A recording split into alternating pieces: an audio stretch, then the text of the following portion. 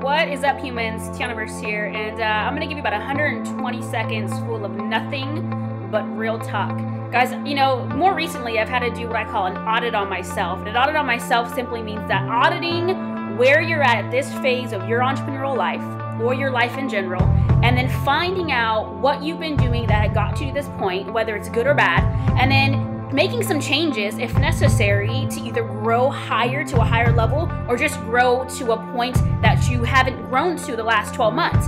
See, I think what happens is that we as entrepreneurs kind of get stuck, just like we as human beings do, in this robotical way of existing where we don't pause and kind of reevaluate kind of the direction of our lives. And the thing is that we do that because we're constantly focusing on what we don't have or what our weaknesses are instead of focusing and exploiting on our fucking strengths.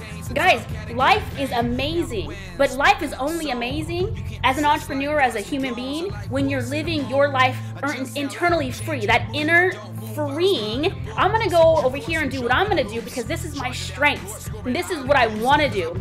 And too often we get into this box where we're kind of fucking confused because we don't know if we should be doing A, doing B, or doing C. And the fact is we should be doing D, which is none of the above, and focusing on what we're really good at and then turning that into a profitable business. And if it is a business, thriving and going to the next fucking level by focusing on your strengths, doing some outsourcing of some sorts, and focusing on what's going on in the market right now and how you can bring yourself into it and just thrive. Okay, guys, so that's some realness for you. I wanted to just give you this video, guys. It is 2015. If you're not focusing on having the life of your dreams, then it's time to make some changes right now. I'm Tianaverse, guys. I appreciate you. I love you. Peace.